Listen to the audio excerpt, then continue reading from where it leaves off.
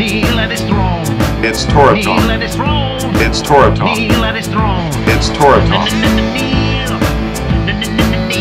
It's Torah Talk. Gotta live in Torah, Torah, Torah. It's Torah Talk. We are witnesses and watchmen of Torah. Welcome to Torah Talk with Lew White and Mark Davidson, a Torah Institute podcast. It's the Torah Zone. Hey Mark, how you doing there? Good, mate. How are you? Oh, fine. What about having this? What about We're this having back a here? Sabbath. Oh, I know. This is so amazing, you know. Seeing amazing. this beautiful scenery, and to think Yeah. that a person might have to spend the rest of their life here. Wouldn't that be something? For punishment. Oh, yes. What a punishment. That was his punishment. We just get to sit here. We just get to sit here in a little coffee shop. Cheers, mate. Oh, I don't have any coffee. I'll have to order some brother. from the waitress. Oh, You know. the service here is shocking, isn't it? It is, yeah. Well, they're slow at some tables. They serve you faster.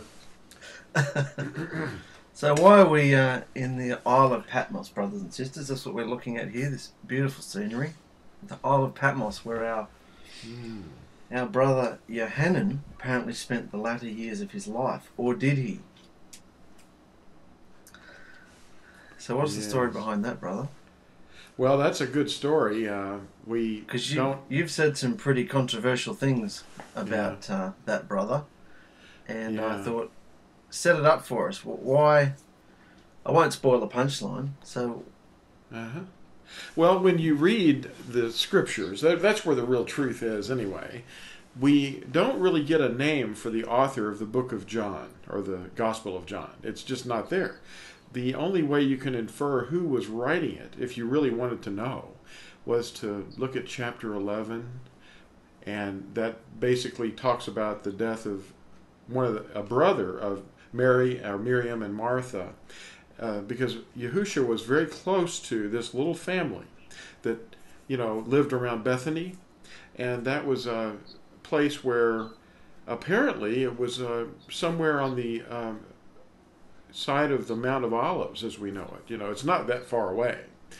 But Miriam and Martha and their brother Elazar, they call Lazarus in the Greek form of his name. Elazar is his real name, and it means Elohim helps. That's what his name means. But he was very close to that disciple, and he was referred to in the scripture in the book of John by the term the disciple whom Yahusha loved.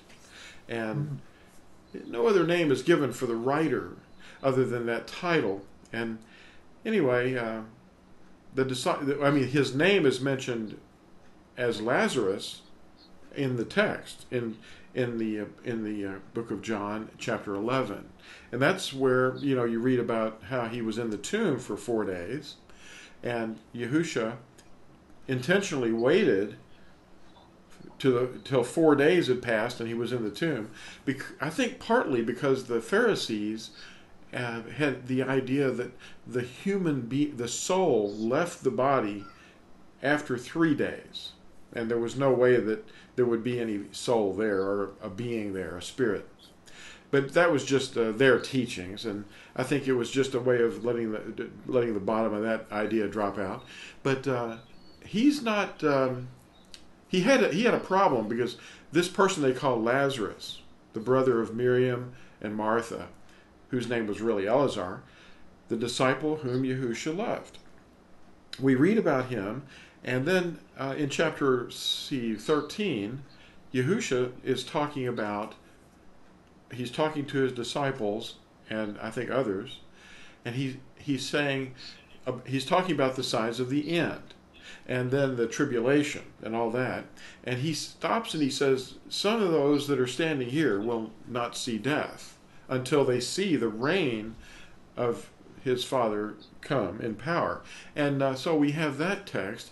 And then further along in chapter 21, it's actually before that too, there's a scene where we read about at the Last Supper, where they're all standing or sitting there, lying there, whatever, and the topic comes up that one of them is going to betray Yahusha. And of course, this upsets them, and they're all going, what? And so Kepha, they call Peter, signals to this person that we're talking about, Elazar, the disciple whom Yahusha loved, that everyone calls John. He signals to him to ask him who it is. I don't know if he was, saying, who is it? Like that, pointing. But it doesn't say that he spoke to Elazar. It just says he signaled to him, made a sign to him to ask him. And so then he leans over. This is a young boy now. He's lying on Yahusha's breast. Apparently they're reclining. And this young boy is lying on Yahusha's breast. He's a disciple whom he loves. And he says, who is it that's going to do this? And so, and it's interesting because there must be a close relationship between the one we call Peter and John, or Elazar. There must be a close relationship. Not only with Yahusha, but with Peter. Because in chapter 21 of the book of John, after Yahusha's resurrected, they've had their little fish breakfast, and they're walking along, and Yahusha is side by side with Kepha or Peter and saying, by the way, there's going to be a day that it's going to be unpleasant for you, and I want to let you know about it. And he's talking about his death. And after he explains that he's going to die and the method of his death, and Peter says, he turns and looks at the one that's following. That's the disciple whom Yahusha loved, following behind them. And he says, well, what about this one? Because they're bonded. There's the three of them. There's Peter, John, and Yahusha. And he says, that's not of your concern. You follow me. That's not your business, So apparently Yahusha has some serious stuff involved in the life of this person that we call John. Some things that are very exceptional, And it doesn't seem to be that he's dead. I mean, they can claim to have found a grave or whatever, but it's just not likely that that's happened, because he was spoken to in the book of Revelation about a future time when he would have to be a witness a second time to nations and kings and things. Anyway, it's interesting. It's an interesting little story. And we can delve into the actual scriptures and read some of those. That would be good. And I happen to have a copy of that right here. Yeah. So was his original Hebrew name Elazar, or was it Yahuchanon? Well, that's a good question. The sisters, Miriam and Martha, and the brother that we read the name of as Lazarus, he wasn't named Lazarus. He was named Elazar. That was a Hebrew name, as is Miriam, And we have an understanding that he did change his name at some point, but we don't know when. Just like Shaul changed his name, because they were seeking his death. And they were likewise seeking the death of Elazar. And if you've got a crowd of people looking for you, and they don't maybe know you by sight, you can go, they look for you by name. And so he just probably shifted his name a little into Yahuchanon or Yahuchanon, which we have inherited today as the corrupted form of that Hebrew name, John. Now, Yahuchanon is a Hebrew name too, and it is possible that he already had that name, but he started to use it more, and become known by it more. Now, the reason, I know that Kepha had several names too, or Peter, Shimon. But how many names is that? That's 3. Well, so they probably had more than one name, but he probably just adopted a name that was already his anyway. Because personally, I don't believe we have authority to change our own names, because that's an authority thing that our parents do, and we don't have authority over ourselves when we're born, you know. Yeah. But if we usurp the authority of our parents, which name is going to be written in the scroll of life? You know, if we hear our birth name called, we might not want to respond to it. Oh, well, That's I don't go by interesting. that name. That's Yeah, very interesting. we want to keep our authority, give Yahusha the ultimate authority. If he renames us, you know, then he can. He will give us new names, maybe. Don't go changing your name unnecessarily. Well, a lot of people do, you know, Yeah. because they say, well, I have a scriptural name now, you know, and they make up one and that they like, you know. Yahusha's put Yahusha's put the authority of your parents over you, no matter how they are or who they are, for a reason. Yeah. Yes. Yes. Adam is the one who named his wife. You know. Yeah. It wasn't the wife that took a name and said, "Well, I don't like that name. I'm gonna call myself Susie." Yeah. Or I'm gonna call myself by something more scriptural. Yeah. I don't think they had scripture, but So you reckon when it's listed the disciples that followed Yahusha, and it says Yahuchanon, doesn't it? You reckon? Oh, it's Elazar, you reckon he's changed it over through things that have gone on around Yahusha? Yeah, there would have been people coming after him all the time, wouldn't there? The trouble that sure. Yahusha was causing. Yeah. yes, And yeah, that's we don't right. know. Yeah, we don't know what the capital crime was that Elazar committed that made him have to get exiled to Patmos, but the traditional writing about him describes 3 attempts to boil him in oil. Usually the first one gets you. Yeah. You know, Funny about that. it is like sort of funny about those things, but Yeah. I don't even know. They didn't mention it in Scripture though about his death, and they didn't mention about him getting boiled in oil. But in the writings of the historians that were in the 1st, 2nd, 3rd, 4th centuries, we do get an echo coming down the line from some of the historians that took things down. But you know, the interesting thing though, if you were locked away on an island as a penalty to die a natural death, and the natural death never came along, then you know, the people that had accused you and all their records would have been completely lost after several decades anyway. You know, in fact, we can barely keep records for several decades even now of individuals, you know, that are in the prison system or whatever, you know. But unless there's a big to do about it, but you know, usually the individual prisoners get lost in the fog, you know, of history. And the people that had arrested him and taken him there and dropped him off, what if he didn't age and he just continued on? And then people were coming and going to the island, and technology was getting a little better, and some wars happened, and different empires rose and fall.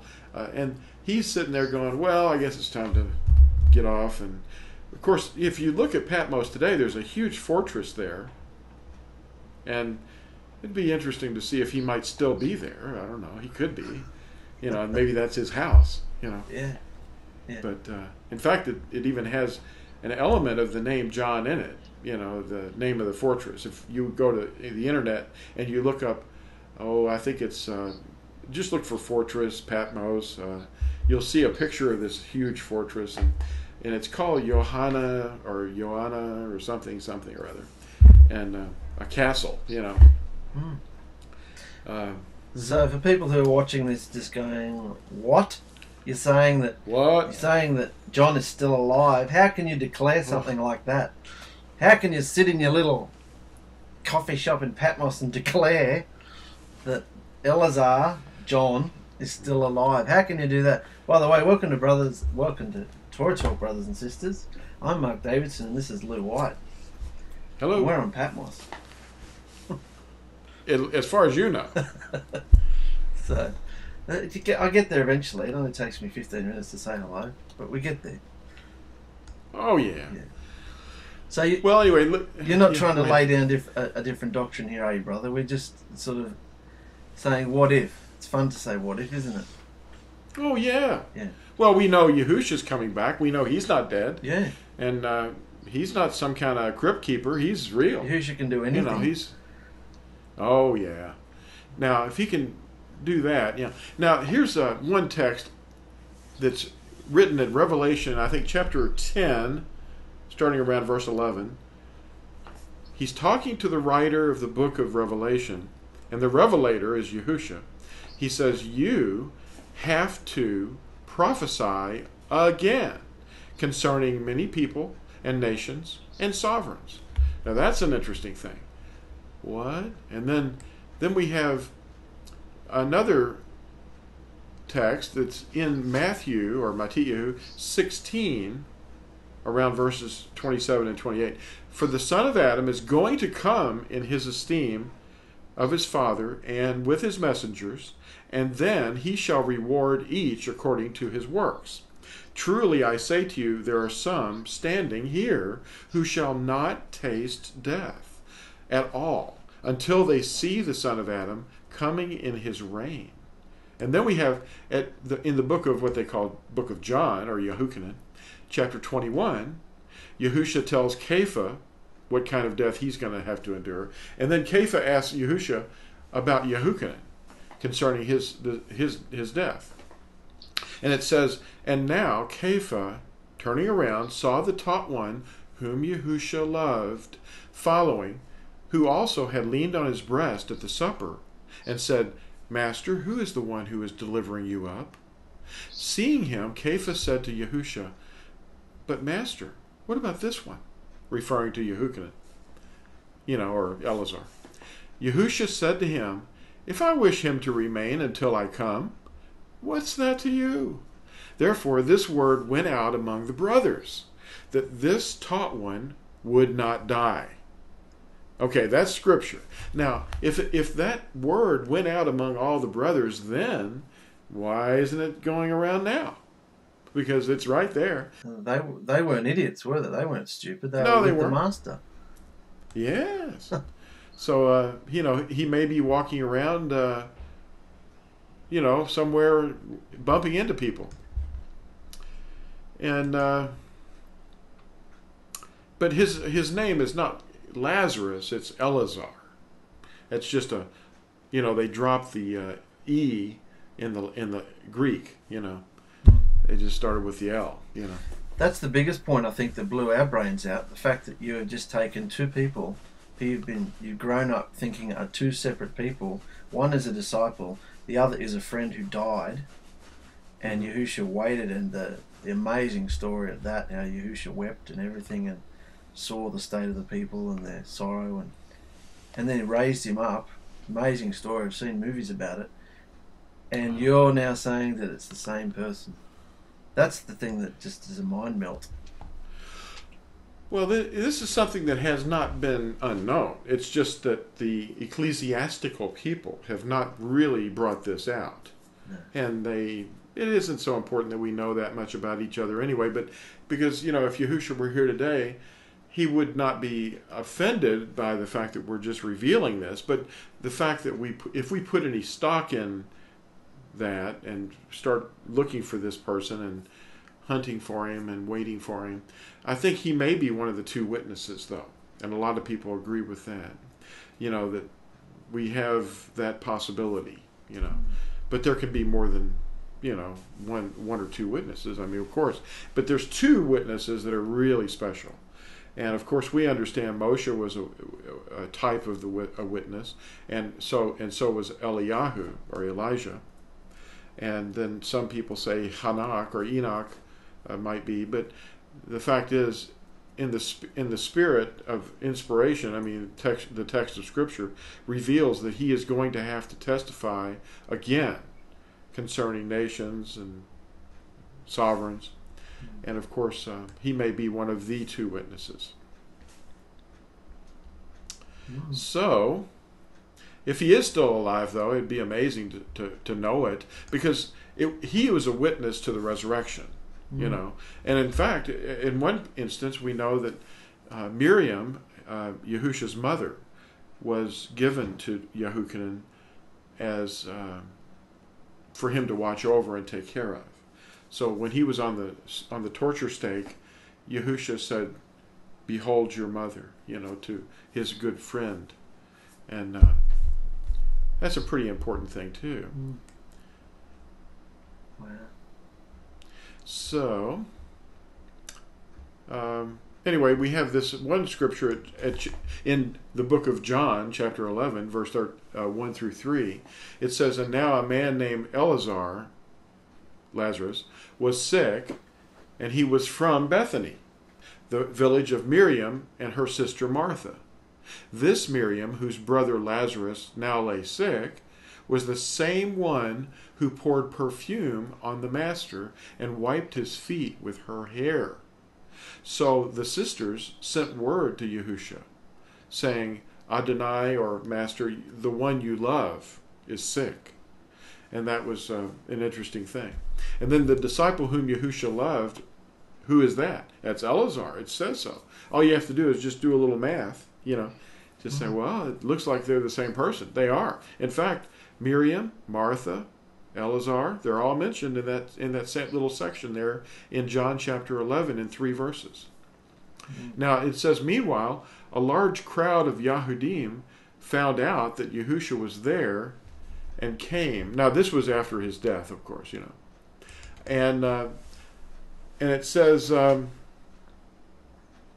not only because of him, not only because of Yahusha, but also to see Elazar. So, see, Elazar had been raised from the dead, and he was becoming very famous. He was just as famous as Yahusha, or at least the next most famous person, whom he had raised from the dead. So the chief priests made plans to kill Elazar as well. On account of him, many of the Yahudim were going over to Yahusha and putting their faith in him. So the next day, a great crowd had come for the feast and heard that Yahusha was on his way to Jerusalem. They took palm branches and went out to meet him, shouting, Hoshanu, blessed is he who comes in the name of Yahuwah. Blessed is the King of Israel. And that's in the 12th chapter of the book of John. Anyway, it might be that he's unbreakable. He may not have been able to be killed. And he can't succumb to a disease. But he's just going on, And I don't know that he'll have to die again. He might. He might have to be killed again. But it does say in Hebrews that it is appointed for men in general to die once. Of course, there are special cases where people have had to die twice. But in general, I mean, we know people that were raised from the dead, and then of course they are, they probably had to turn around and die again. So, wow. It's an interesting topic, though. Yeah, I was going to ask you that about the death. Do we only die once? That's why I was going to say, is that why people think Moshe is a witness? Because didn't they say there's no record of him dying? They never found him? Moshe? Well, it doesn't. It does say that he died, and then Yahusha or Yahuwah buried him in a secret place where he would not be. No one would be able to find him, because otherwise it would be a huge, place where people would go. And but Yahusha thought a lot of Moshe, and he wouldn't let him go in because he had disobeyed him and struck the rock instead of speaking to it. But in Hebrews chapter 9, verses 27 and 28, it said, just as man is destined to die once, and after that, face judgment. And then, of course, I'm going to close that, okay. So Mashiach was sacrificed once to take away the sins of many people, and he will appear a second time, not to bear sin, but to bring salvation or deliverance to those who are waiting for him. And so it does say that we die once. Of course, that flies in the face of the Buddhists and the Hindus who are teaching, reincarnation, because Yahuchanon, or Elazar, was not put into a different body. He was in the same body. When he came out of that tomb that he was in, he was all wrapped up, and the people were freaking out, probably going, "There's the guy that's dead. Here he comes." He wasn't reincarnated. No, not in a different body, But when Yahusha says, "Come forth," he doesn't have to say it loud. He doesn't have to say it twice. He's the Creator. Yeah. But just identifying somebody like that is pretty fun, though. And noticing if a person does go to the book and they look for the name of the person that wrote it, and they see it written at the beginning, "This is the book of John," or "the Gospel according to John," well, it's just not in the text, But apparently someone long ago had figured it out that that's who it really was, and he had that other name. And that's why the writer of Revelation is also mentioned. And, you could put it together. It's a little bit of a puzzle, but it's pretty clear that Elazar is the real person that we're talking about, Miriam and Martha's brother. And he was very close to them. And of course, you've also identified that wherever the gospel is spoken, we should always be speaking about Miriam. Yes. That's how you know it's a true testimony. Yeah, he said wherever this message or the Besorah is spoken, that what she did would also be mentioned. And I try to bring that up in a few articles, and certainly the book Fossilized Customs, and that if this is not the true message, then why am I mentioning that, And you don't hear it mentioned in others, hardly at all. Never. I had never. When I had done all my research in all the people that were trying to say, "We've got the gospel," well, it didn't mention her, And this little family must have been, or still is, very important to him. So...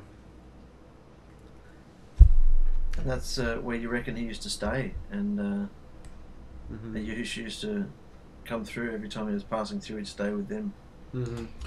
Yeah, it's not far from the city of Jerusalem. It isn't far at all. So Bethany, Yeah.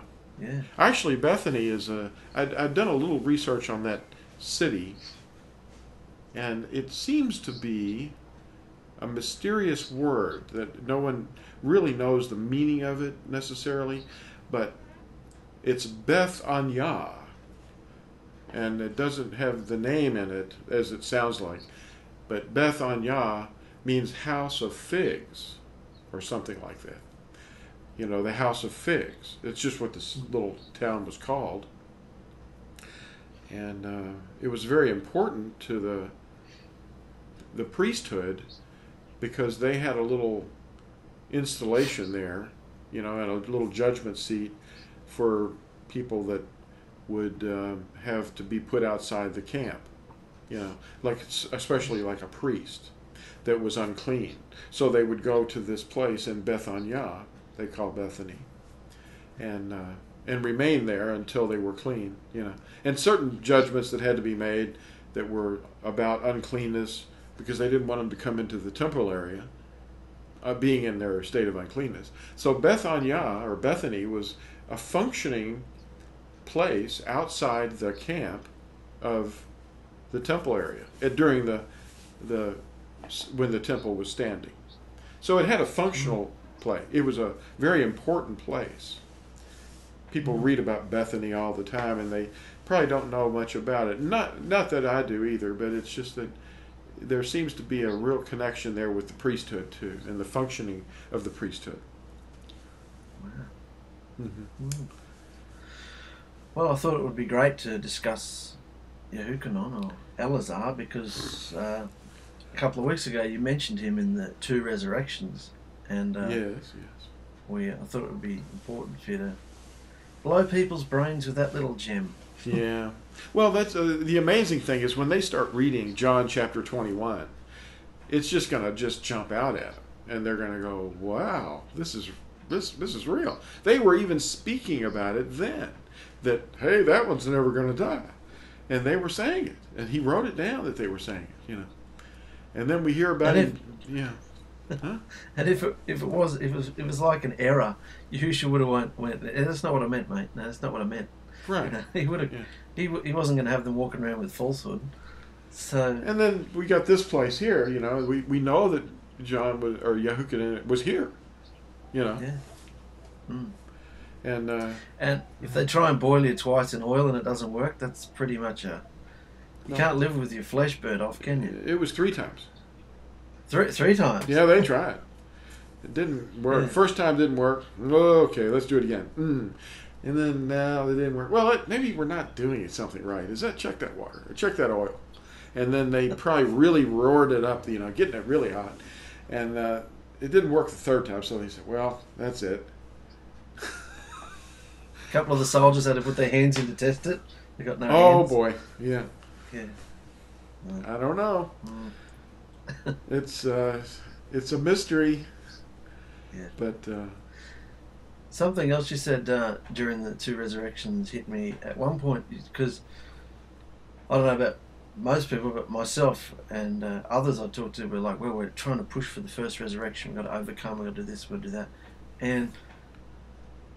And you said something in that 2 resurrections where you said, we must be the first fruits. We must be, because who else knows about this? Who else wants to get the seed out there? Who else is trying to carry people in on their back to the wedding feast?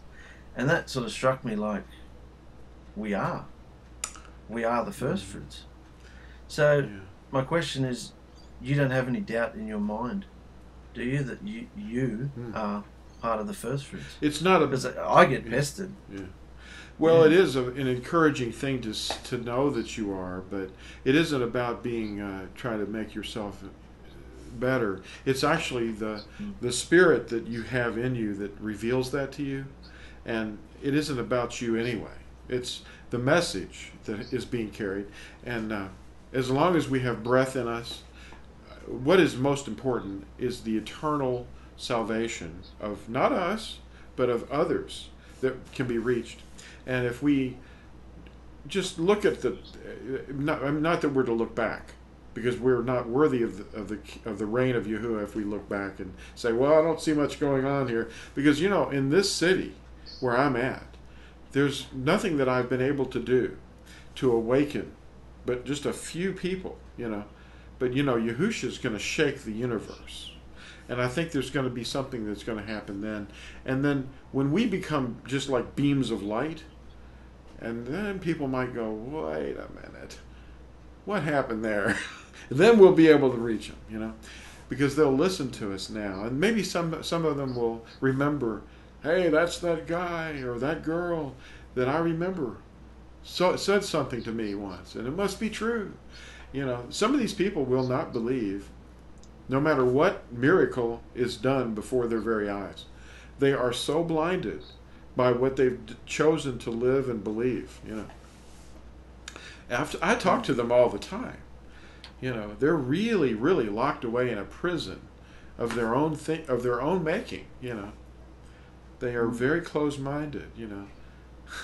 And it's so sad to watch. But you know, when the world really does start getting to the point where, well, even then, a lot of people won't believe it. They'll just curse Yahuwah because they'll perceive him as an enemy rather than someone that loves them dearly and died for them.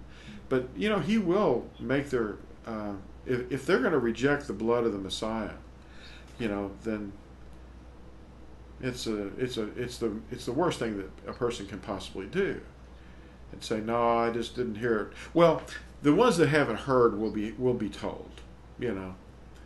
The message, conscious choice. Yeah, all the people really generally hear is the false message, you know, and it's so artificial and it's not even reality. It's just religion, you know. See, because we're living in a reality, though. See, we're experiencing this. It's something that you not that experiencing miracles are necessary, but we're giving the insight. We're given the insights to understand, and we're motivated in our hearts to obey, and that's the evidence that faith brings, you know. And the evidence of our faith is, of course, what we practice. And when we obey the commandments, then that evidence is that we have the faith. The ones that do not obey have not been given the faith. They've been given something else, some other thing. But what they've accepted is not truth. I sent an email over to you earlier today about the wineskins that people are, Did you get a chance to see that? No, we just got up. That's right. We got up about an hour before this show. So right. I haven't checked the emails yet. Yeah, so everybody's walking around in wineskins. Their hearts are wineskins that they have treasured away what their belief system is, and their traditions of men. And what has to happen is they don't want to accept the real truth. That's the person of Yahusha, who brings to them all these interesting bits, and it just bounces off of them, and they go, well, I'm happy with my wine. My old wine is working. And those are the teachings of men. And what you have to do is shed the wine that you've been taught entirely. And I remember when I had to just give it all up and then just take in the new wine into it, and because he'd made me a new wineskin to accept it, a new heart, a new mind. And instead of the mind of the flesh, he gave me a mind of the spirit, and it was able to come in, and I could accept the new teachings that he had to bring to me. And of course, those teachings flow back out into the world. The truth and the other wineskins that are filled with the traditions of men and the teachings of men, the old wine, they don't want to hear it either. No, don't bother my wineskin. I'm fine. I'm happy with this. I had my religion all figured out before you were born. And how do you reach those? You're too young to know. Well, I remember, when I was around your age and I was trying to appeal to my parents. And they said, oh, no, I'm too old to learn new things. It's over. But I reach people that are in their 80s, that are calling or writing, and they are 70s and 80s and 90s, and they're saying, I'm so glad I've got to know this. This is wonderful to know. And they want to just chat about it. They're happy. But it doesn't matter what age you are, because it's just your body. Your wineskin is your heart, your mind, the inner you, the real you. And he can let you renew that mind, and then throw the old wine out. Just say, well, whatever you were taught about steeples and bunny rabbits and trees and birthdays, about all that stuff, just throw it away. Take out the trash and hold on to what is good and study that, But, and what we've brought up today is very... a part of some people might resist, and they'd say, well, wait a minute, that's too weird, but it's true, So we've been so brainwashed coming out of Christianity that we've always been taught we've got a certain amount of time, and then it's the end, heaven or hell, deliverance or up or down, and a certain amount of time, and then that's it. Even as Christians, you're taught that. But you're saying, as far as the Yahusha coming back and us being transformed, that time, well, in order for there to be another 1,000 years of rest, time must continue the same, mustn't it? Because the last 6,000 years have passed with the same 7-day week time, minutes, hours, kind of. So the next 1,000 years, in order for it to be a 7,000-year block, the time would have to go on. People would have to survive whatever catastrophes happen on the earth to see us, if we make it, transform. And so that's a blowout. So that's going to be a totally new way of Yahusha convincing people again. Wow. These people just start shining. Yes. That's freaky. Well, it is to us in this particular time, but if we just go ahead a few years, when Yahusha returns and we're ruling and reigning with him over the earth, we're not going to be in heaven. That's what's the point of that? Where is that? It's everywhere. The heavenly area is all around us even now, and but the earth is going to go on, and the few that were able to survive the Great Tribulation and the coming of Yahuwah will be reproduced in numbers, and then we will be helping them. The dragon will be bound, and we're going to have a wonderful time, explaining things to them. But even then, it's still going to be the mind of the flesh that we'll have to help them overcome.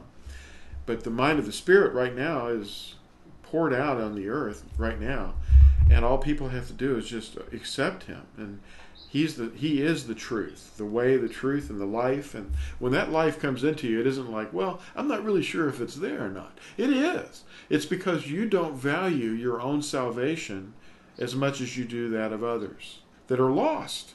I'm talking to people that are dead all the time, and I have more concern for them than I have for myself. I'm out of the picture. In fact, at one time, before my conversion, I was worried about my own salvation and wondering, how in the world am I going to be able to manage this? And it turns out that I don't. It's managed for me. And it's wonderful. I don't have to worry. It's not in my department. It's not something I have to concern myself with.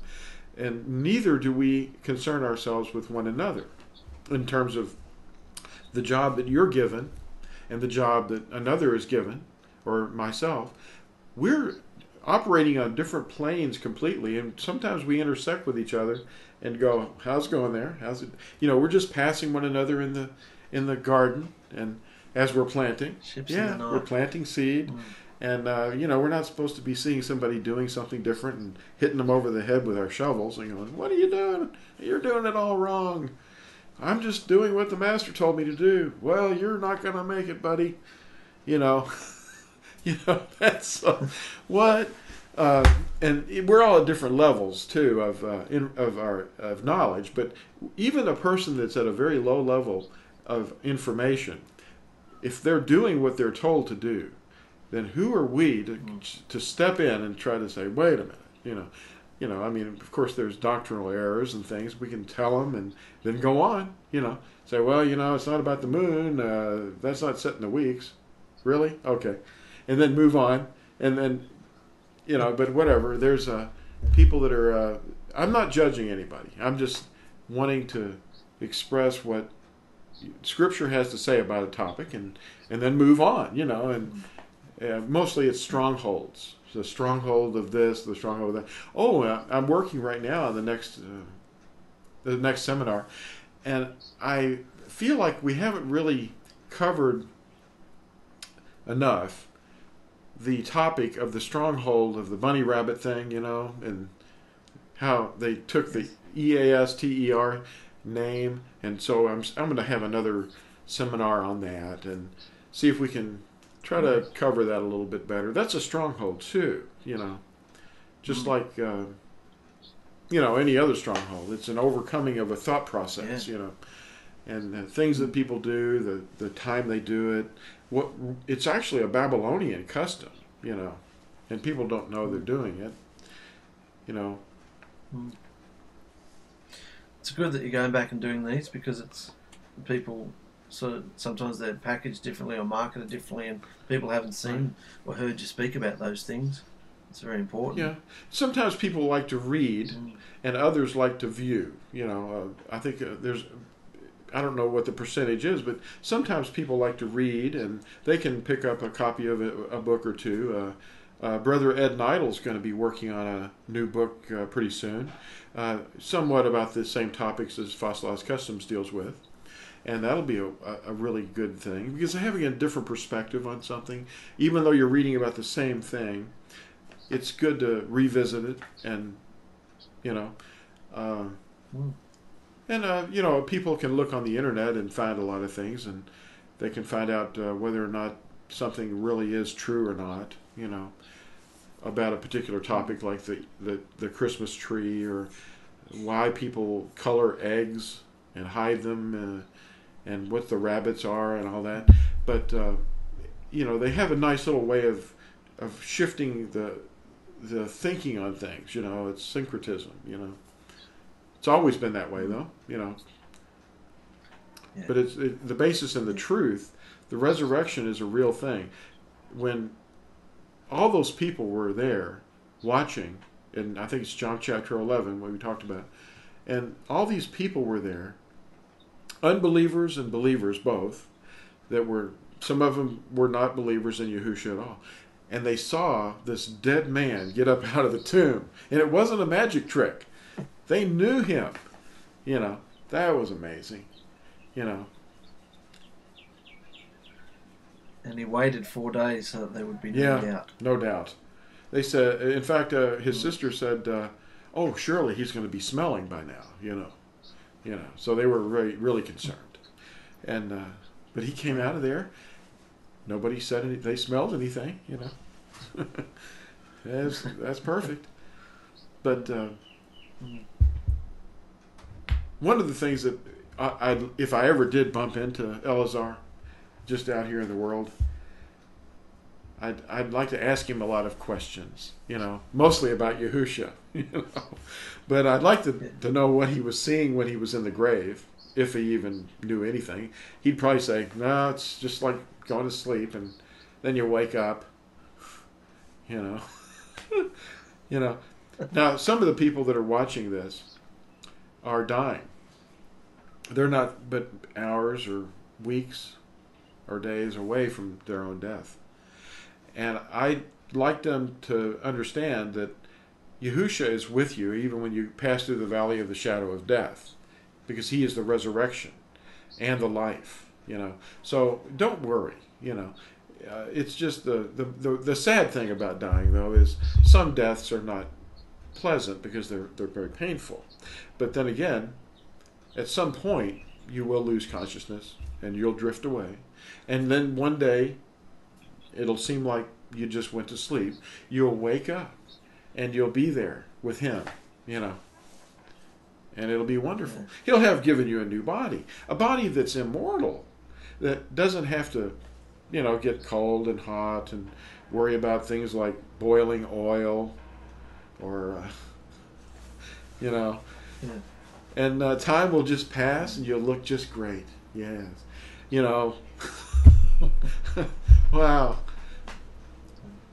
But yes, it is, and I know that there's a lot of fear in people about death, and some people want to kill themselves because they just don't want to endure the thing anymore. It's just so, But don't do that. Just turn yourself over to him. Yeah. We found out last night what's behind suicide. We did an off the cuff last night, and we were talking about the 2,000, was it, spirits that were inside the man. That Yahusha got off the boat and saw the man at the Gadarene, and 2,000 spirits went into the pigs. Pigs can't handle that, committed suicide, and so we know where suicide comes from. Yeah, that was the point of. Some of the people refer to that gentleman as the Gadarene demoniac. Like a maniac, only a demoniac. Gadarene demoniac. Yes. Yeah, it was a whole herd of pigs, and they were being watched over or shepherded, and obviously it was a place of unbelievers. The Gentiles were there, and they were, shepherding pigs and raising them apparently to eat. And Yahusha knew what was going to happen, and he went, "Oh, I don't want them eating that." And they went down and drowned. They just rushed in one giant full-bore herd down into the water and drowned. Every one of them. There wasn't one that was left. That's amazing. Yeah. But where'd the demons go? Yeah. Exactly. See, that's what's got me worried. So, if I speak to Yahusha about a possible demonic activity around anywhere, it doesn't have to be near. It could be far away. If I'm given to pray, I like to add that those demons come out of that person and they be sent into a place of holding until the last day. So I like to ask him to put them there. Yeah, and I think he will. So if we don't speak to the demons, though. He does, but we don't. We speak in the name of Yahusha to Yahusha. May this happen in your name, and because he's in us, and we allow his power to do that. But some people have that ministry or that work that they have to do, and it isn't just their job. It's it's an ability that he's given them, a gift, And of course, sometimes people use a gift only once, and a gift of healing would be good, to be able to help somebody that was on their deathbed, be able to lay hands on them and see them recover. Those are gifts that. Yeah. You heard about it? You heard about anybody lately who just lays hands on somebody and heals them? No. Casts the demon out? No, but I know it happens, and but I'm not looking for works. See, I'm not collecting data on that. No. But that's only because I don't know. No, but it's encouraging, yes. though, isn't it? It is. Means his body's functioning. Yes. Yes, the body's working. Do you think? Body's out there doing things, and if things like that are happening. I know one time that it happened for someone that I love, and I laid hands on them, and they got better, and they were in really bad shape. There was not much hope, and but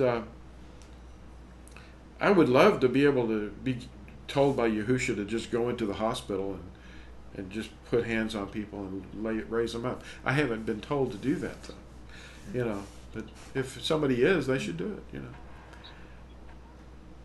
Yeah. Amazing. When you said don't speak directly to evil spirits, where's that examples from? Was it Daniel, or was it Michael? Michael, the archangel, was told not to. Well, we don't speak. We don't speak bad. The book of First Peter or Second Peter discusses that they don't speak badly of the demons or the fallen messengers. They just they don't speak disrespectfully. Because these creatures are creatures, but they're creatures with incredible energy and power in themselves, and they are a higher form of life than us. But although their end is not going to be a pleasant one, it's not for us to judge them, and it's for Yahusha to deal with them, and all we can do is appeal to him through prayer. The authority is all in him, and we just basically obey him, and we don't, like he told Peter, you follow me, don't worry about them, and I don't really have any real research to draw from about case examples in Scripture of anyone insulting a demon, but there was the donkey that was in the case of Balaam that had stopped, and he was whipping the thing, making it go, trying to make it go, and you just don't want to go against something that's a spiritual creature. You can just simply take authority over something in the name of Yahusha and speak to him.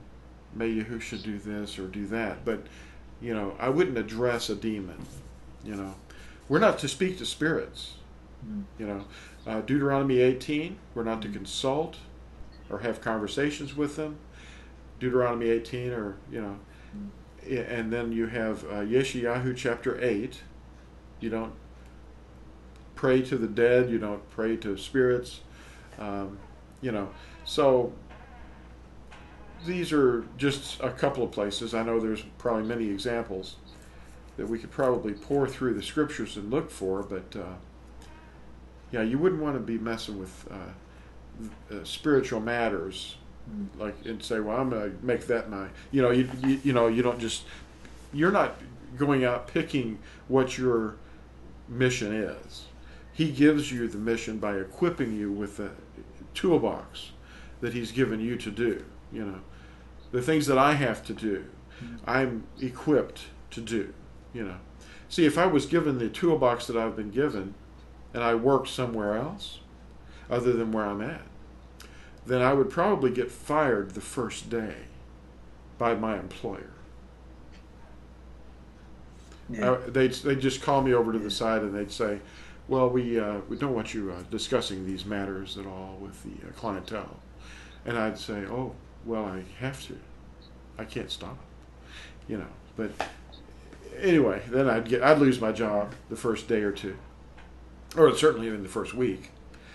But where I'm at right now, there's a whole parade of people coming in from all over the world, even especially the United States, and they're just passing through, and they're just in there. It's like a tourist trap or a little tourist shop, you know, and they're passing through, and I'm handing them something, or they're going on, and I'm giving them a little information, or they bump into it, and you know, it just travels away. I don't know where it's going, you know, and then you know, you sometimes meet people that you planted seed in, and they call you back, and then suddenly years later they're writing books on the topic. You know, and I could cite their names. I don't want to embarrass them, but you know, people that you'd be amazed. Yeah, you just never know what you're going to be used to do and what's ahead. Just keep planting and don't look back over your shoulder. Say, well, how's that going back there? You know, just move on and keep doing it. Yeah.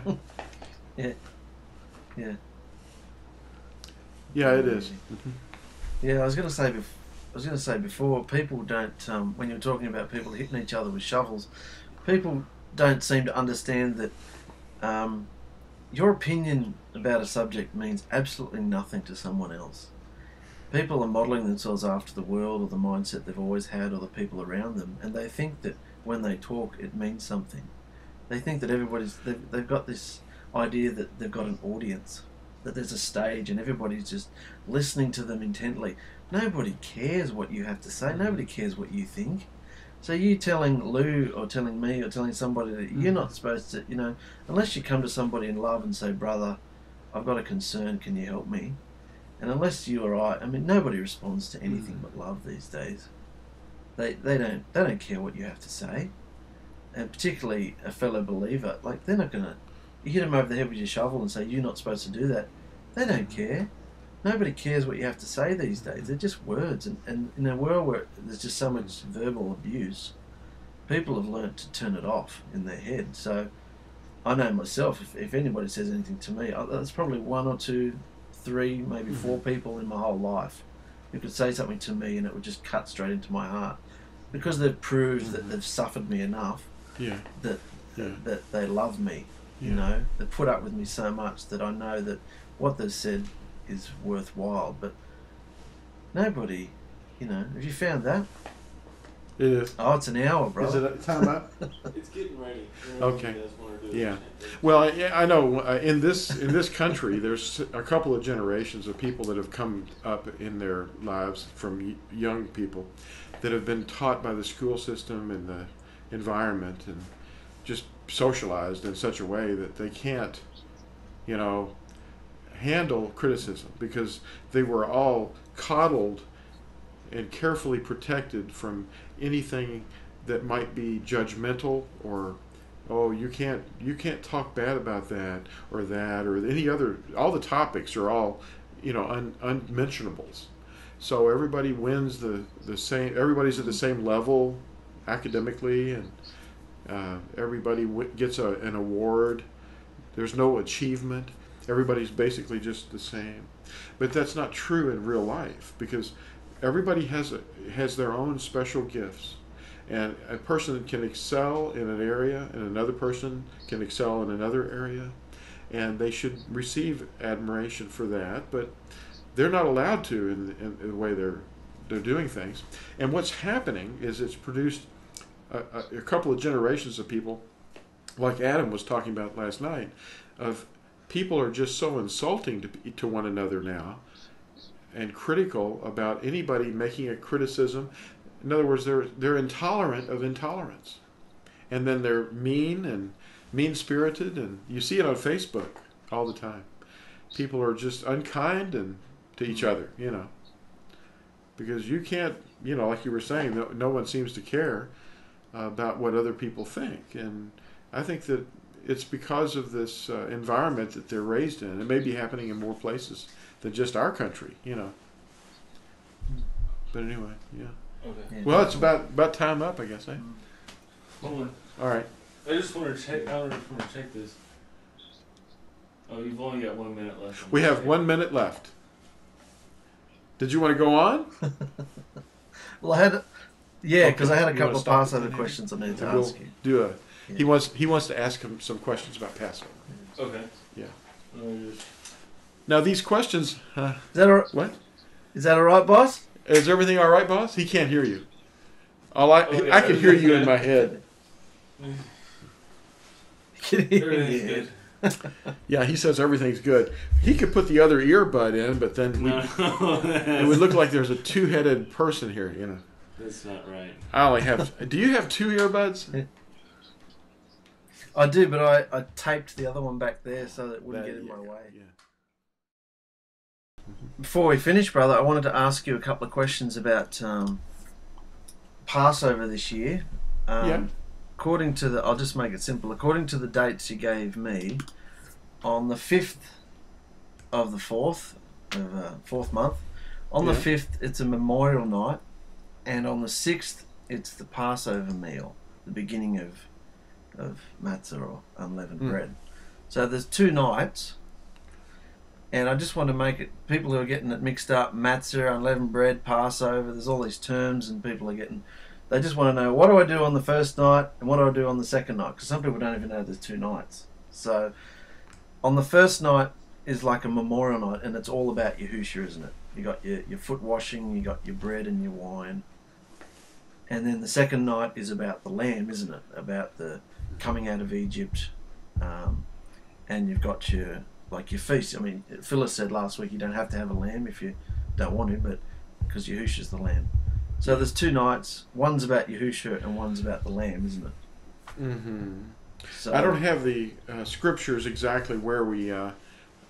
they're not in front of me, but I do know that Yahuwah has prescribed that no one is allowed to slaughter an offering of any kind outside of where he placed his name.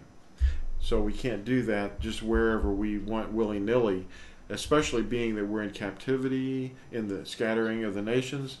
So that is not allowed, but a lot of people will say, oh, he's established his name where I am, and so I'm going to do it anyway, and I'm going to kill a lamb. Now, you can slaughter a lamb for a meal. That's perfectly kosher. You know, but if you're doing it to obey the commandment to slaughter a lamb, then that's done by the priests. And we are Melchizedek, but we are Melchizedek priesthood order. But the fact is, the sacrifices or the actual sin offering has been done, and it has to be done according to the prescribed order of the scriptures. And Jerusalem is where he says he's placed his name forever. He didn't say he was going to place his name in many places. It's in that place, and that's where it is. But if you're living in some place like Texas, and you say, well, he's placed his name in my heart. Well, that is true. He lives in you. But, you know, you're not supposed to be slaughtering an animal as a sin offering. And that's what the lamb represents, and it's an atoning offering. And it was done one time, you know. But anyway, that's something that we might have lamb or we might not, but we probably, traditionally what we do is we have a grilling, we get a grill and we get the coals real hot, and then we put the shish kebabs up there, put the meat on the stick or one of these metal rods, and put some onions and tomatoes and green onions and things, and just sort of make this beautiful thing. But we do have a meal. But, we'll do it at the beginning of the 14th as a memorial of his death, But that lamb is not, the lamb we might be eating is not the lamb, That's just the meal that we're having. But we're remembering what he did. And we usually sprinkle some wine on a parsley or something and splatter it up on the doorpost and the lintel. of a house of our house as a remembrance for the children, because they see it and they go, well, we're doing this, and maybe later as they grow up they'll remember that that's what the Israelites did. So, that's basically it. Is there any details that you wonder about? Well, you just said that you do that as a memorial of his death. Isn't the memorial the night before? At the beginning of the 14th, isn't that what you're referring to? Yes. Yeah. That's so it. Mm-hmm. The night of the vigil isn't really. You have your feast the next night, isn't it? Isn't the night of the vigil just your foot washing, your bread, your wine, you stay up all night? Yes. And then the next night is the first day of. That night is of unleavened bread. That's when you have your feast, isn't it? Right. The beginning of the 15th. Of course, we do both nights, but for different reasons. One is to remember Yahusha's day of suffering, because he suffered and died on the 14th as the Lamb, and he hung on the torture stake for about 6 hours, and then died and was put in the tomb just before the sun set. They had to hurry because the high Sabbath was approaching. That's an interesting thing. Now, some people get disturbed about what day of the week that was, that he did it. And it is relevant to the sign of Yonah. What day of the week that happened, and then how many days and nights he was in the tomb. And they were complete days and complete nights. And then he rose, apparently, at the end of the weekly Sabbath. And then, or at the beginning of the first day or whatever, but it wasn't Sunday morning.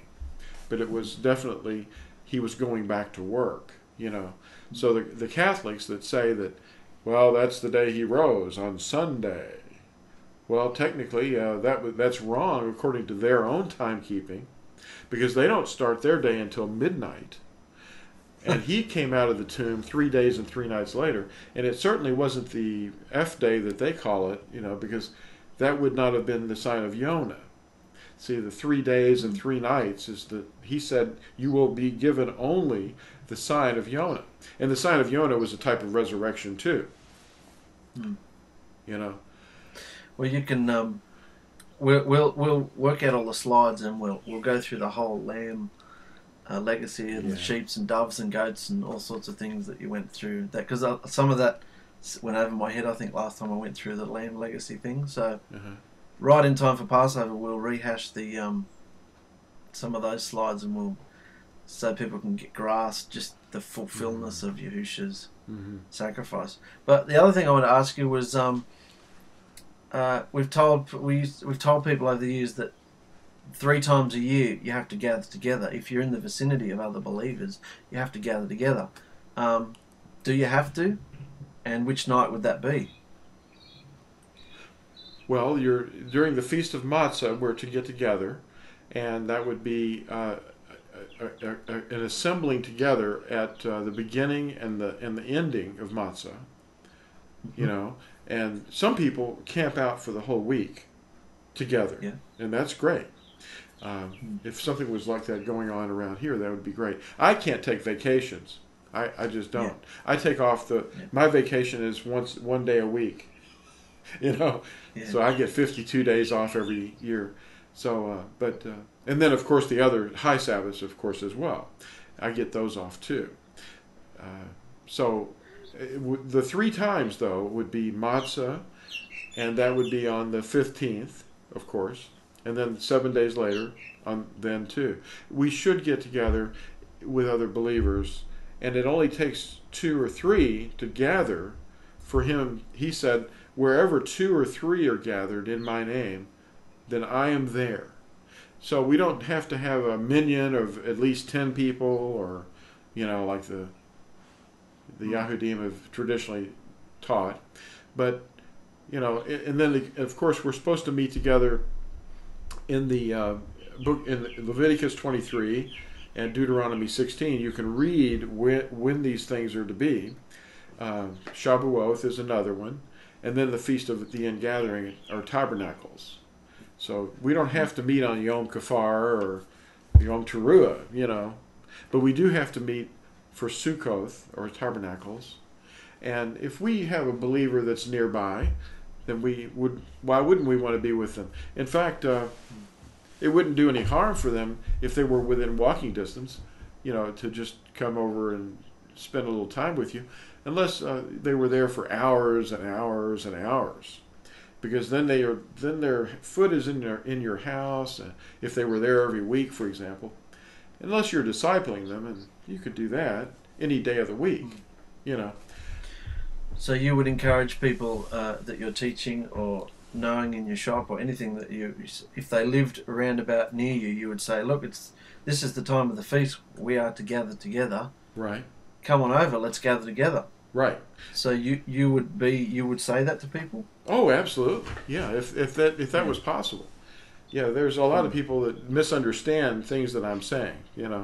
But if you feel like you need to go to be in the presence of an elder, for example, on a particular day, so you have to drive through city after city until you reach that elder, then you might be a little out of touch with what Scripture shows you, but you can do that, but you're not offending anybody, but you're not required to be there, A lot of times people will go to an assembly and they're several hundred miles away, and then they set themselves up a bunch of, it's like a huge family gathering, and that's wonderful. I'd love to be able to go to something like that, but I have to pretty much get back to work again because the economy here is so bad, that my day job is requiring me to be there, and I can't even take a week off.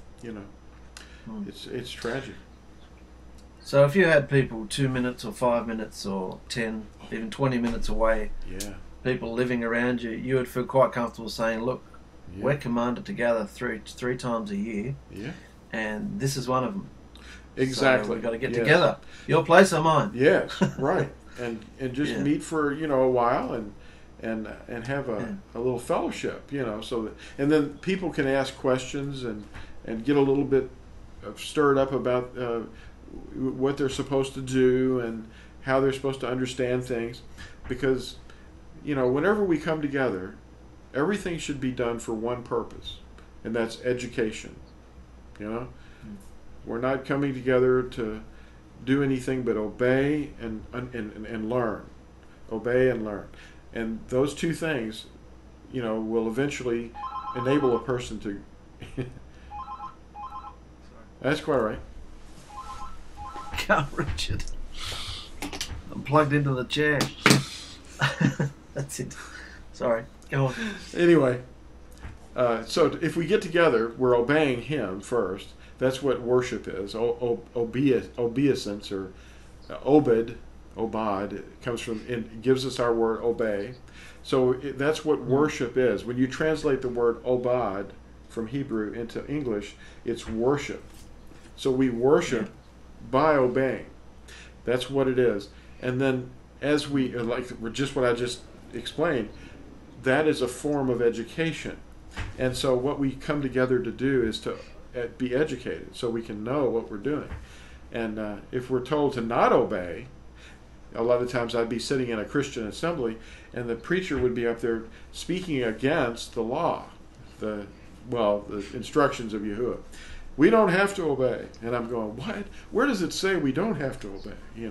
And yet they're saying it. And then they speak out of both sides of their mouth and they say, well, you can't do this because then you're not going to be, you have to keep this Christian stuff going, You have to tithe. You have to tithe. Well, but you just said we don't have to obey. And then now you're saying we have to obey. Only when it benefits them. It's really unbelievable. Just they keep you away from the truth just enough to condemn you, and before Yahuwah. But then they're getting rich as a result of that, And people love that. I mean, they're going, "Oh, I feel like I'm doing something. I'm participating.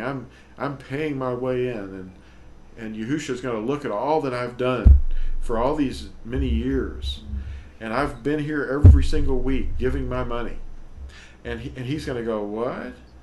I never told you anything about that. I never told you to give that man anything. So you know, there's going to be a lot of people that are going to be utterly amazed and shocked, and they're going to say, well, you mean you want me to take the day off once a week? I could have done that. Why wasn't I told? You know, and then they get the wrong day, you know, or they're watching the moon and going, what? You know, it's just, it's a mess. I tell you, there's all kinds of deceptions out there. The deceptions are just, and the sheep are going to just fall for the most stupid thing that comes along. You know. Oh, don't they? Why is that? You know. Yeah. That's why I trust somewhat in the older brothers' understandings about things like the calendar. And there's people that say, no, I think they've got that wrong, and we're going to watch for the sliver moon. And okay, well, you know, that's fine. I'm not going to condemn anybody, but I'm just saying that when the older brother's been doing something for thousands of years, then they might know when the new moon is, you know, and they might know when the full moon is, and they might know when the specific annual Sabbaths are, and they certainly do know when the weekly Sabbath is. No one's ever argued with any of the Yahudim in all of history. History has been completely silent about any Gentile getting in an argument with a Yehudi over what day of the week it was. You know, even the Gentile nations have over 200 words that are directly linked to the word Sabbath. You know, Sabbato, Shabua, you know all those words, Sabbatu, and Sabbato is a Spanish word. You know, so they all name the day of the week that they call the goat-legged man, the Sater day. You know, it's like what you know, that's wrong. So if we're here to educate people, then you would be encouraging people. Then I mean, a lot of people are isolated and they only have themselves, and that's why we do a lot of these teachings and speak candidly, so they can feel like they're more part of a family, because we're all together. We're brothers and sisters. Some people are only husbands and wives, and at least you've got somebody. But if your instructions, you said we're into education. Your instruction for people, if they got people around them, would be come together. Mm-hmm. Yes, and not only that, but you know, to understand what these things are representing is important, because even the Yahudim today, the rabbinical Jews or Judaism, they don't really know what these things are that they're doing. They're shadows of redemption. And they know that Passover was something that happened to them a long time ago. They don't realize that the Passover lamb was what that was pointing to. And they don't know anything about the first fruits being the resurrection. And they don't know about, you know, the waving of the barley. That's the resurrection. And they don't know much about even their own festival that they call Shavuot, which was the giving of the Torah at Sinai, was reflected in the book of Acts, chapter 2, when the Spirit was poured out into them, into the first Nazarene. And they were enabled to love the commandments, and the commandments were written on their hearts. They don't know this. The Christians don't know it either. That's what makes it so easy for us to explain it to them, or difficult, given the type of soil we're sowing in. But they don't know what these things represent. These words like Yom Kippur, Yom Kippur, they don't know what they mean or what they point to, you know. You know, Judgment Day and Sukkoth or Tabernacles. They don't know what these things are. They're shadow pictures of redemption, you know. The annual Sabbaths. Yeah. So just to rehash really quickly, on the first night, you just, it's not really about the meal. You just sort of remember Yahusha. You have some bread and some wine, do you? And then that's what we have. You try matzah. Yep. And you try your best to stay up all night. Yes. And we remember what he did. We read the scripture of when he's doing what he's doing with his disciples the night before he suffered. And then we read about his suffering. And then we see that the wine that we're drinking represents his blood. Not that it is his blood, but it represents it. And that he reminded us that he would not drink of it again until he did it when we have the wedding feast. And of course, then the next night is the first night of a high Sabbath, or what they call in the Greek, it's megas.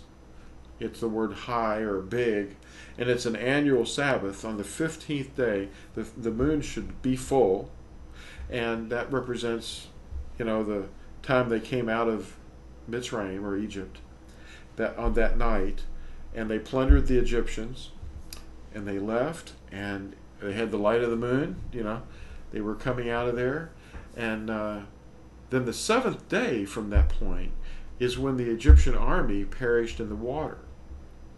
So they're reflections of things, and those are redemption things too. There's things that the redemption has happened in the past, and then there's unfulfilled things. So a lot of these things have been fulfilled, and then there's still 3 more festivals that are yet ahead to be fulfilled. So But, do you make the first night just private with your own family, and then have a big feast, and anybody can come that's around for the second one, or do you just have a big shindig both nights?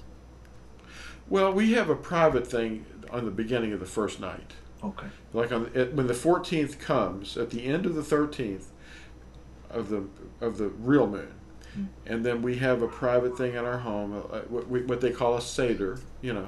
It's not a long seder. It's just what we do is we read scripture. We don't read a book. It's just what we do. It's our family tradition. Other people are following practices from rabbinical Judaism, and they have a Haggadah, a little thing that they go through. It could take 10 minutes to half an hour or longer. Depends on what their Haggadah looks like. We don't do those things. They're man-made traditions, and then we don't condemn them either. We could easily do them, and it wouldn't be sinful. But we just don't do that. We read scripture. We get this book, and you read about the actual death. Yes, and we read part of Shemoth or Exodus, where they are going through this period of turmoil when they come out of the land after the plagues hit, and they were basically being driven out. Is that about Exodus 15? Is it or? Oh yeah, certainly, right around there. Yeah. Yeah. And then you'd read Matthew 20. 21, is it? 22? Well, it isn't quite that late. We start sooner than that. Okay. It's probably around chapter 12, I thought, but it's Shemoth or Exodus chapter 12, somewhere in there, and then we just start reading and pick up spots, and then we move into, I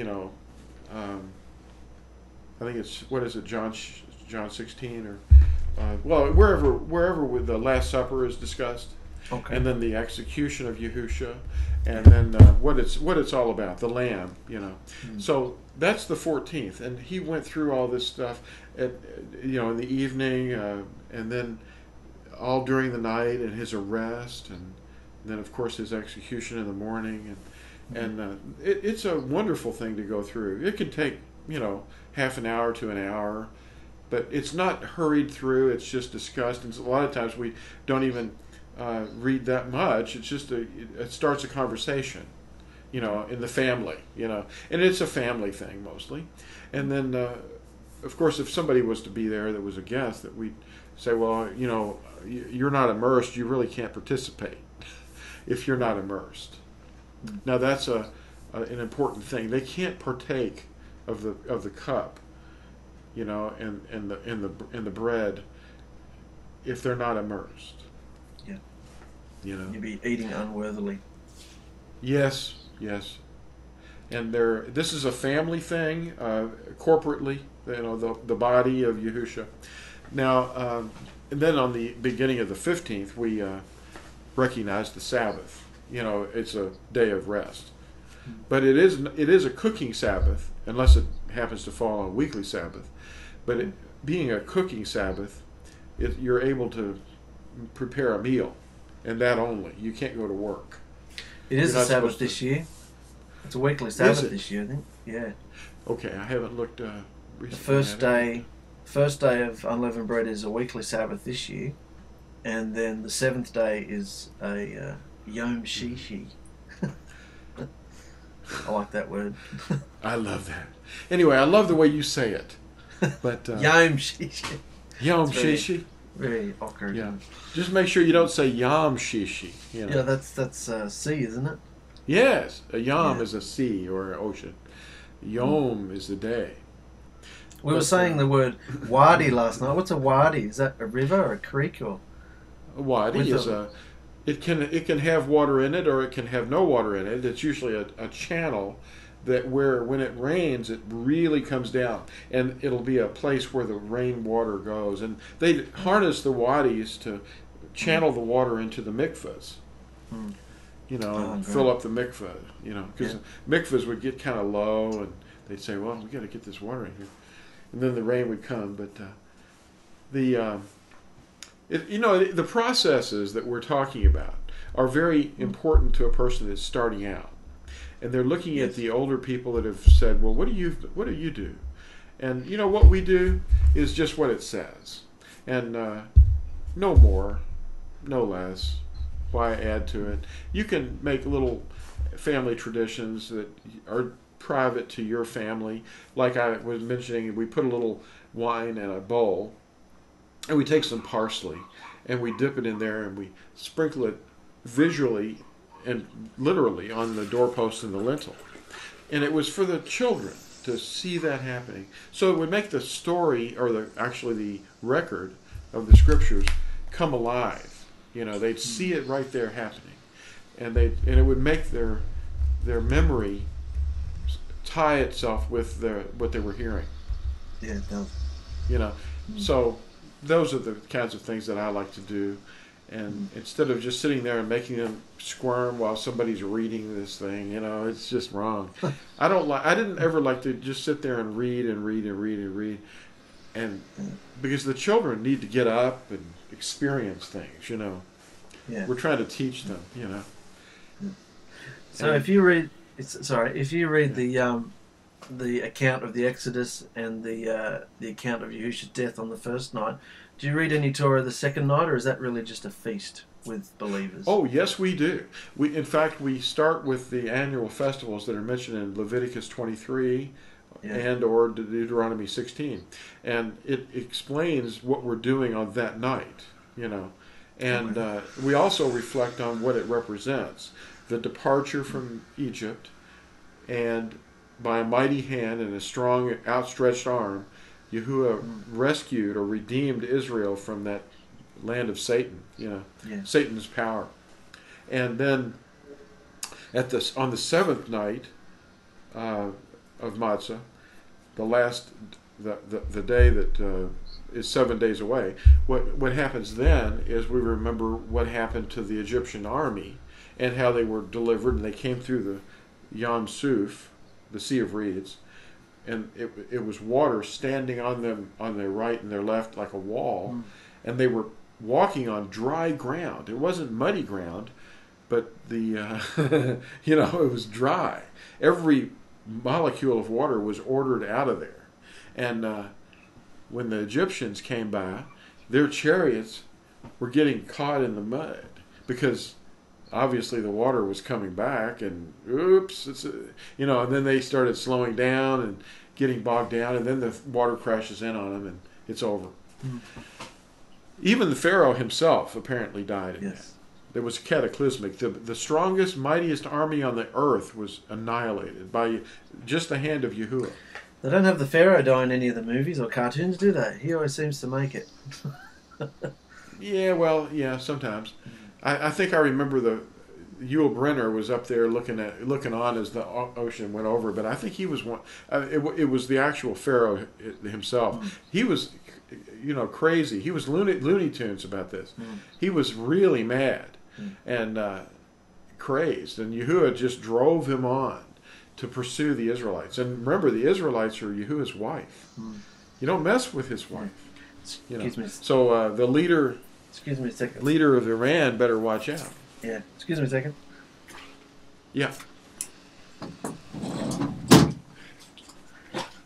There's a guy whippersnipping out the front, across the road. Oh. Can't stand it. They do it all Sabbath as well. Out there mowing their lawns and whippersnipping. You just want to go, hey, it's Sabbath. Oh. But you can't. Well, no, it's not Sabbath there, is it? Not today, it's not. No, it's cool. Oh, okay. No, today's not. But they're whippersnipping on their Sabbath. Yes. Yes. Yeah. Yeah, they can't help themselves. Well, that's great. That's made the feast very clear. Yeah. I think Yeah. everybody will understand now. If you can gather together, Yeah. you should be gathering together. It's for your encouragement and education. It is. And, if you videotaped one of the gatherings that you do, it would probably help just maybe 5 minutes or something of, what your family does, as just an example. But maybe Adam will do that one of these days. That would be fun. Well, what I've realised is, you remember last year we put that little Passover thing up that Josiah recorded? Yes. With his voice. Well, most of the video of it we had to have to scrap because it was all Hollywood cartoons and things, so we have to scrap all that. But I've worked out a way to animate him.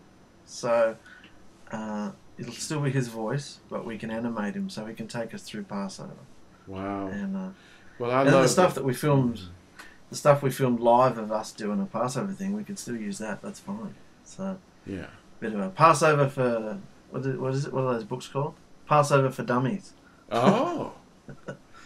Well, I really enjoyed all that, and even though it wasn't maybe completely permitted, but it was just wonderfully done. And this work that you've done recently has been amazing. I don't know how you managed it.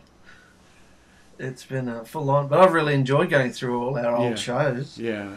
Seeing how we get used to each other and the context and the audio visual thing and everything. Yeah. It's been very encouraging. Well, in this past week, Adam has just added these incredibly bright lights. I can barely open my eyes. I need a hat and sunglasses, and maybe a little pipe or something. A little ship's captain pipe. And I don't know. I need something. I need some kind of goggles. I know what I really need is a welder's helmet. Yes. That would then I could see you better. But these lights are so bright. And he's put a green screen back here. It looks very flashy. Yes, it's very nice. So he's got this green screen and these nice lights. Yeah. They're diffusing, but really, really bright fluorescent lights. Yeah. So you'll have to ask. Anyway, we'll see how that works. You'll have to ask him to show you the video of himself testing the green screen. He won't show you, but I got to see it. Oh, did you? Well, maybe you could send me a little email. I'll get in trouble. I'll get in trouble I'll get in trouble from the boss. Okay, we don't want to upset the boss. I'll ask him and plead with him, and maybe at some point he'll break down and go, "Okay, Dad, yeah, I'll do it." Yeah. Just ask him to show you his neck dance.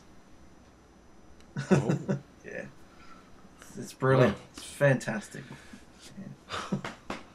Well, we've seen Adam do some interesting things that he didn't see us right away. One day, when he was much younger, we were living in another place, and there was a little place where you could look through the wall into the other room, a little pass-through thing. And he was in there doing this thing, and Phyllis and I were in the dining room looking through and going, and we just, he heard us stop talking, and then he looked over and he went, uh-oh. He was so embarrassed. But he was just in there dancing away, Yeah. Amazing. It's wonderful. It's a good dancer. Yes, obviously, yeah. We see him doing it still, too, from time to time. Yeah. Well, that's wonderful, brother. We'll call it quits, eh? Okay. Yeah. Well, next week it's going to be Amy and Phyllis. People are loving that. Yes. Yeah, the radio people have been saying there's not enough ladies on the radio, so we're going to turn them into shows now for the radio. Okay. Very encouraging. Well, really enjoyed seeing you. Yeah, you too. Well, I'll see you in a couple of hours, probably. Oh, yes. I'll be upstairs on my computer. Yeah. Okay. Sure. Probably. And so, I'm down here in Adam's lab. Yeah. Well, I'm gonna try and switch off my recording so that it puts all the power into recording the two of you guys. Right. So you may not even hear me, but I'll be there. So. Okay. Thank you, brothers and sisters, for joining us on this amazing Torah Talk. If you are around other believers, we encourage you to come together for the High Sabbath. It's very important for your education. Every year we learn something different, don't we, about it? Oh, that yeah. we didn't know. Yes. So Just by obeying it, yeah, you learn something from inside the commandment, yeah. So, we love you. Thank you, brother. We love you. All right, thank you, brother. Yeah. Bye-bye. See you later. Okay. Torah Talk. Torah Talk. I said,